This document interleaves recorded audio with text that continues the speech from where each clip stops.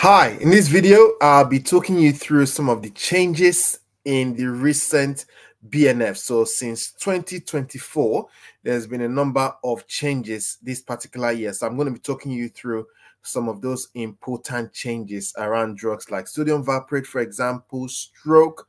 There's been major changes in the management of stroke and so on. So in this video, I'm going to talk you through all of those updates.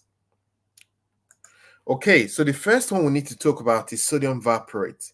With sodium valproate, as you know, sodium valproate is teratogenic and it can affect unborn children, which is why it's important for patients of childbearing potential, especially from this year under the age of 55, to not be prescribed sodium valproate unless it's the absolute last choice. Okay, so for patients who have epilepsy or other conditions where they require sodium valproate should not be prescribed to those patients unless it's the absolute last choice. So we have to try other alternatives before giving sodium valproate to our patients under 55 of childbearing potential. Now, one common question people ask me is, what about children? You know, children who are sort of 6 and 7 years old, for example, can they not take sodium valproate because they're not of childbearing potential, are they? And the truth is, they can actually take sodium valproate. However, it's not safe for long-term use because those children will obviously grow up and become adolescents and adults.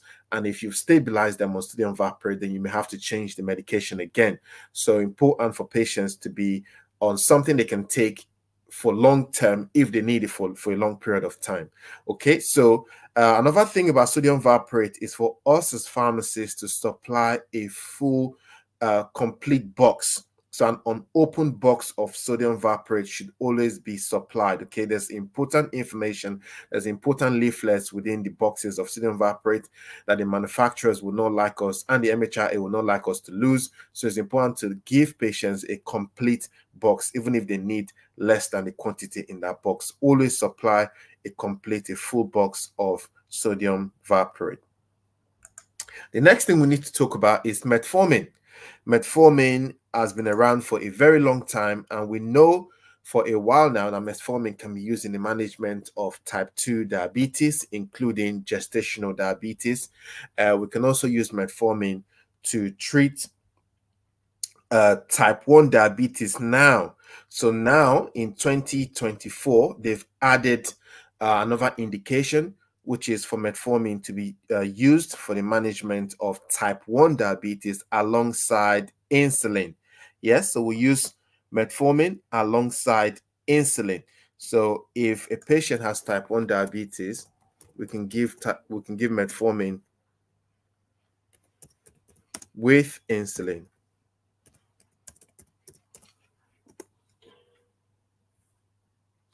Okay, so this is obviously in addition to the treatment of polycystic ovary syndrome. So polycystic ovary syndrome is another indication for metformin.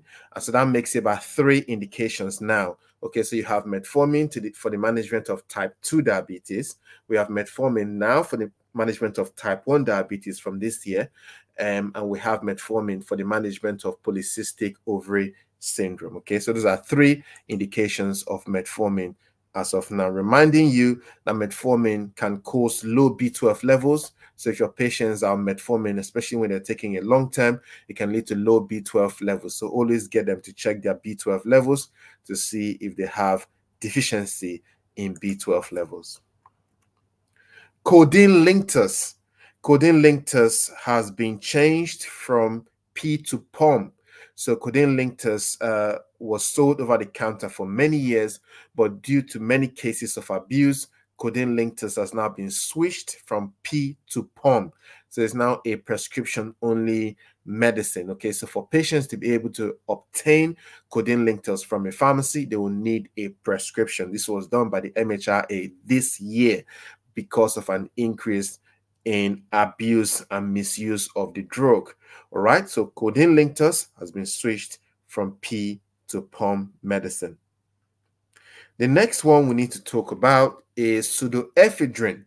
All right, so with pseudoephedrine, it can cause what we call encephalopathy. Okay, so it can cause PRES, which is posterior reversible encephalopathy syndrome. If a patient is on pseudoephedrine and they complain to you about loss of memory, for example, loss of coordination or loss of balance, nausea, vomiting, things like that, then they could have encephalopathy, which is a condition that can affect the brain. Okay, so the symptoms I've just explained, I've just listed as symptoms that a patient with encephalopathy may mention to you. Lack of coordination, lack of balance, nausea, vomiting, memory loss, those sort of things could be as a result of encephalopathy. So the ephedrine has not been discontinued. It's still being prescribed and still being sold over the counter. However, the MHRA wants us to keep an eye out for patients who are taking pseudoephedrine who may complain of symptoms of encephalopathy. If that's the case, ask them to stop taking the drug and refer them to A&E immediately. The next one we need to talk about is aripiprazole. So aripiprazole is an antipsychotic drug. Aripiprazole is a second-generation antipsychotic. Second-generation antipsychotic medication. I actually like aripiprazole in the management of patients.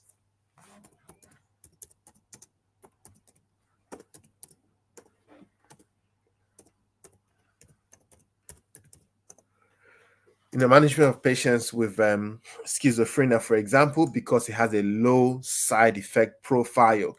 So when you look at the profile of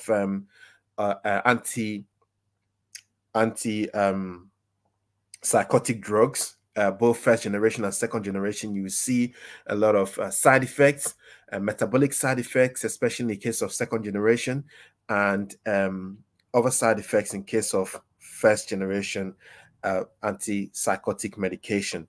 Okay, so when it comes to aripiprazole, aripiprazole actually has less likelihood of causing metabolic side effects.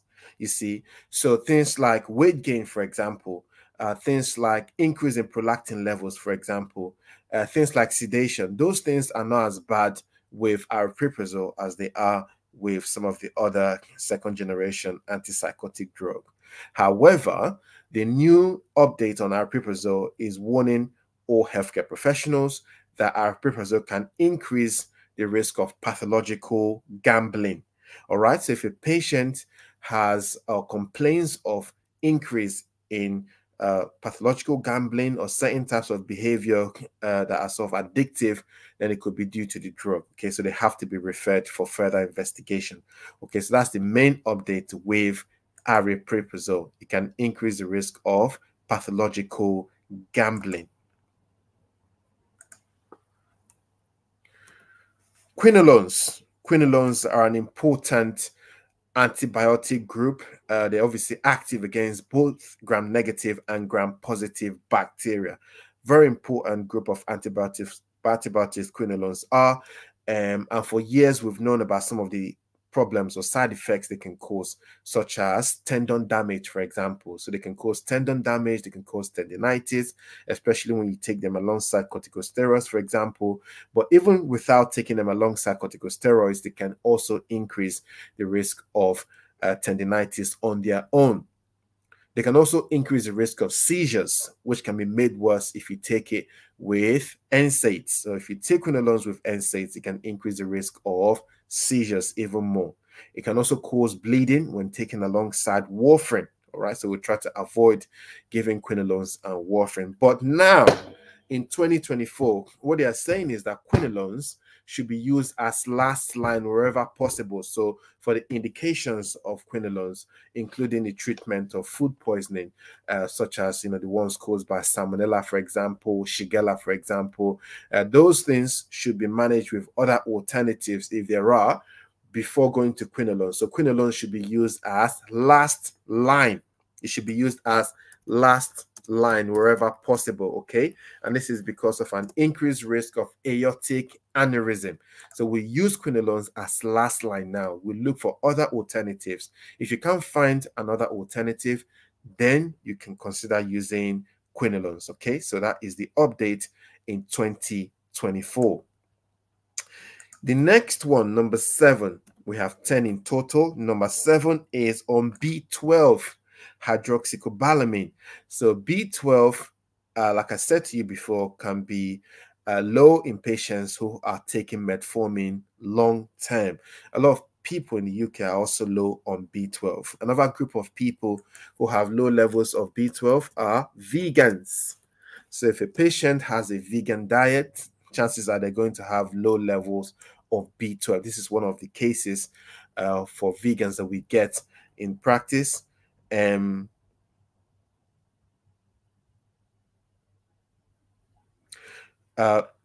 practice. So for patients who are vegans, they tend to have low B12 levels. So would recommend for them to have B12 supplementation, usually with hydroxycobalamin, which is the version that's available as injection. There's obviously Simaglutide, which you can take orally, but hydroxycobalamin is a better choice for most patients in the UK because it has a long half-life and it stays in the system for quite a while. In fact, if a patient has hydroxycobalamin injection, they don't need another one for at least 3 months. Okay, so they will just need to take this 4 times in a year. So every 3 months, they can have their B12 injection and they are good to go with hydroxycobalamin.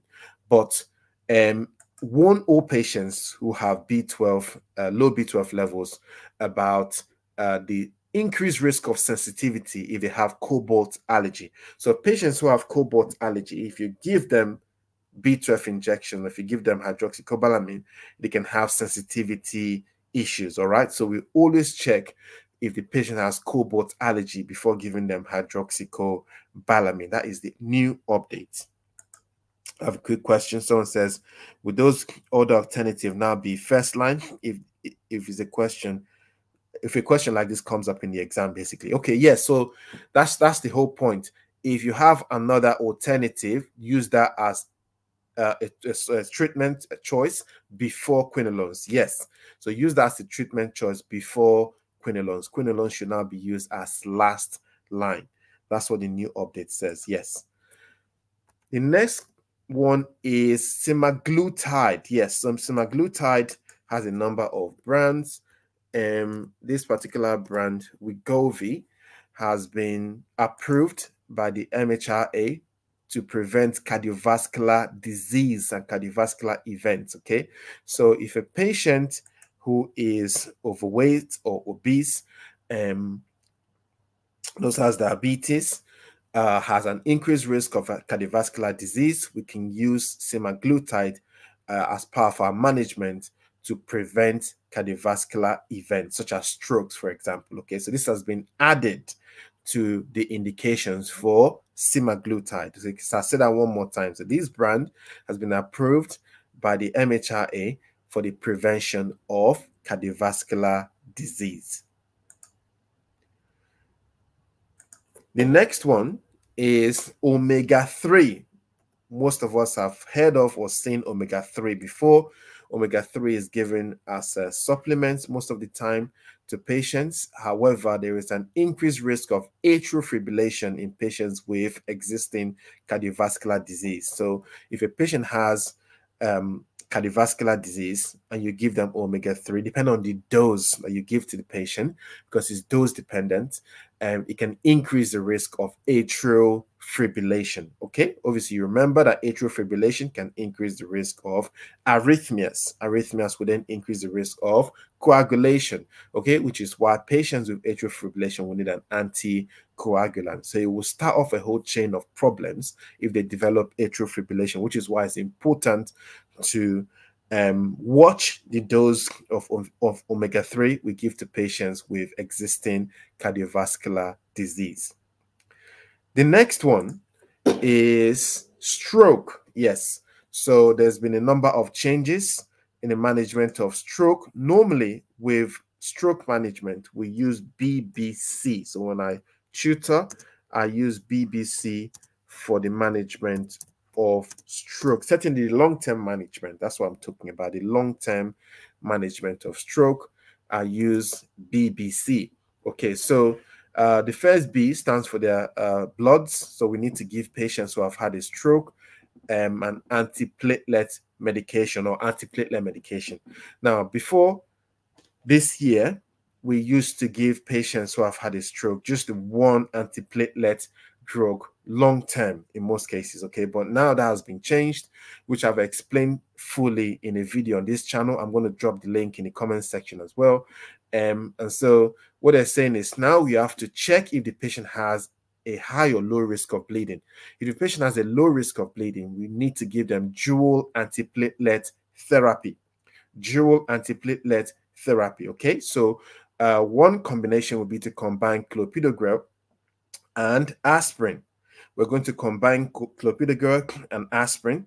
Another combination, if the patient is not able to take clopidogrel, will be to combine ticagrelor with aspirin.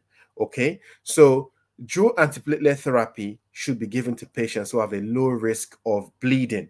So give them 2 antiplatelet drugs rather than 1 for some time before they carry on with just the 1 antiplatelet therapy. But I've explained that in a video on this channel, which I would like you to watch. I'm also going to post a link in the comment section for you to watch it in full detail. Obviously, for B, which is the second B, which is blood pressure, don't give patients who have had a stroke beta blockers. We shouldn't initiate a new treatment with beta blockers if a patient has had a stroke. Okay, it's contraindicated. They can only take beta blockers if they were taking beta blockers before they had a stroke, so they can carry on with the beta blockers they were taking beforehand. But don't start a new treatment with beta blockers after a patient has had a stroke. But we can use other drugs like your ACE inhibitors, for example, your calcium channel blockers, for example, diuretics to manage blood pressure. Obviously, the last C is cholesterol levels. So we need to initiate atorvastatin 80 milligram as soon as the patient can swallow. All right. Before it used to be within 48 hours, but now is as soon as your patient can swallow.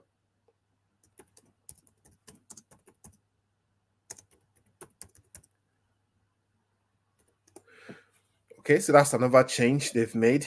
Like I said, it used to be 48 hours, but now we give atorvastatin 80 milligrams as soon as the patient can swallow. Okay, so those are the main changes in 2024.